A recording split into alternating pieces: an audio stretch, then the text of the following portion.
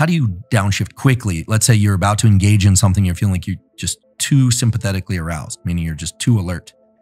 Well, there's a very simple tool that's based on really about 70 years of physiology, but I like to think that we've unearthed this for people recently, which is to do a double inhale, long exhale. It's called a physiological sigh.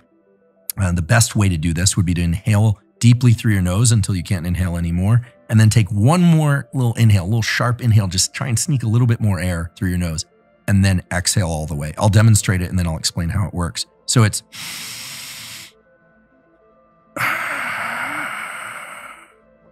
okay. So you really have to breathe right out. Yes, you want to breathe it all out. So first of all, some basics of breathing and how it relates to heart rate. For reasons that I won't go into right now, when you inhale, your heart rate tends to speed up a little bit. When you exhale, your heart rate slows down. This has to do with the movement of the diaphragm, how much space is in the thoracic cavity, and a signal from the brain.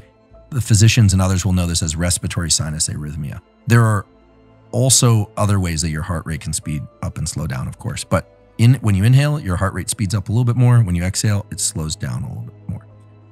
Now, your lungs are incredible because they're these two big sacs of air. You bring in air down through the trachea, it goes to the lungs, and then that oxygen actually moves directly into the bloodstream. And so an inhale is an active process of bringing oxygen in, and then an exhale is generally a passive process. It can be done actively, but it's a passive process. And the exhale is where you offload carbon dioxide. And that ratio of oxygen and carbon dioxide is absolutely crucial. It's not that oxygen is good and carbon dioxide is bad. It's the ratio that's important. In general, in humans, the amount of oxygen in our bloodstream and brain is pretty constant. It varies, but under healthy conditions, it's pretty constant. But the amount of carbon dioxide varies tremendously. When you're holding your breath or when you get stressed, when you're too anxious or too alert, levels of carbon dioxide typically are higher than you want them to be. When you do this double inhale, something special happens. The lungs inflate, but your lungs are not just two big bags of air. They have hundreds of millions of little tiny sacs called alveoli of the lungs, and they have fluid on the inside. And when you get stressed or when you haven't breathed enough, those little sacs collapse, they deflate. But because they have fluid on the inside and there's surface tension, it's like trying to pull apart a balloon that has fluid in the middle. It won't open very easily. So you need a big inhale, and that second little sneaky inhale at the end pops them open, and then you can offload the carbon dioxide. You do this subconsciously about once every 5 minutes.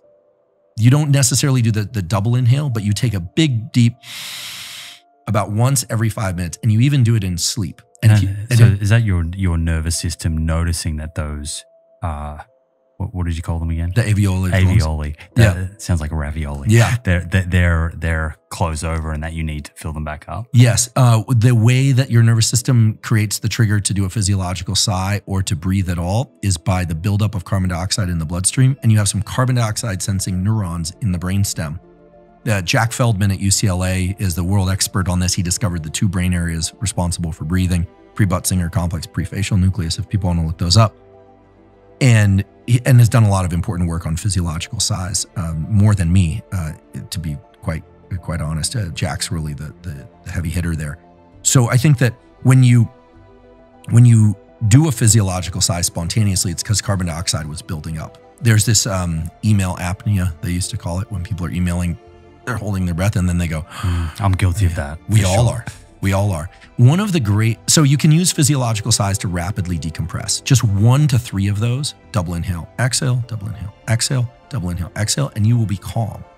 It's the fastest way that I'm aware of to calm down. Is that good if you're having trouble falling asleep and you have 1,000 things running through your mind? Yeah, so I would say for the ability to fall asleep, you need to calm your nervous system. So I would do a few of those. And then if you have trouble turning off thoughts, which is a complicated thing, as you know, I suggest there's a zero-cost app that was developed for Apple and Android by my colleague at Stanford, Dr. David Spiegel. I say Dr. David Spiegel because he is indeed a medical doctor. He's our associate chair of psychiatry.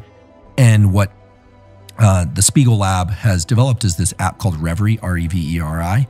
Reveri.com has a self-hypnosis script that's been shown in clinical studies and a number of mechanistic studies that will allow people to turn off thinking and transition into sleep more easily. So you could use it if you're having trouble falling asleep, but best to use it once or 2 or 3 times a week to get better at decompressing. And you just can get better at sleeping through self-hypnosis. And there are neural mechanisms for this, learning to turn off some of the areas of the cortex involved in planning and action.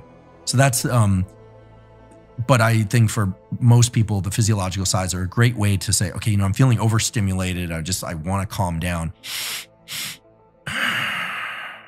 Is the best way to just bring everything down a notch.